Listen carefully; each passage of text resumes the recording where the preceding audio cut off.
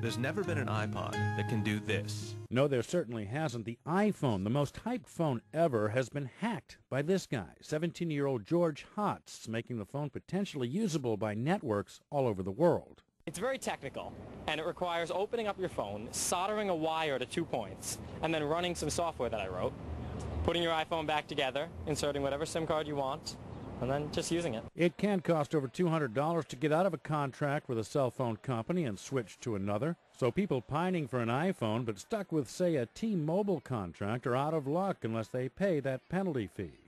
In this case, Hotz placed a T-Mobile SIM card, a small chip that identifies a phone to a network, in this iPhone he reworked. This was a high-tech feat using some low-tech tools. The trick to opening the iPhone case, there's an official Apple case opener tool. Guitar picks. Some guy told me that when we first started, when I first got the iPhone.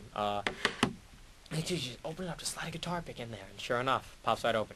A mobile phone repair company in Kentucky gave Hotz a car, a Nissan 350Z, for his hacked phone. Certicell says they bought the phone as a piece of cell phone history and has no plans to commercially market the phone or its reworked software.